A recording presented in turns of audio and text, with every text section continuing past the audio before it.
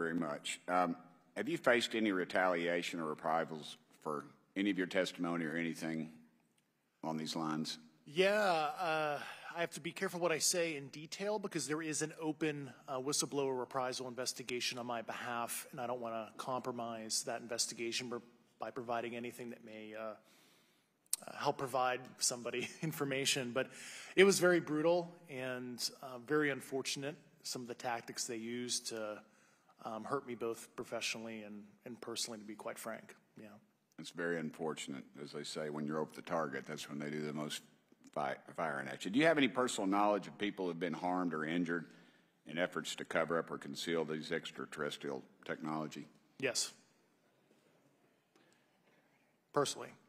Have anyone been murdered that you would think, that you know of or have heard of, I guess? I have to be careful asking that question. I directed people with that knowledge to the appropriate authorities.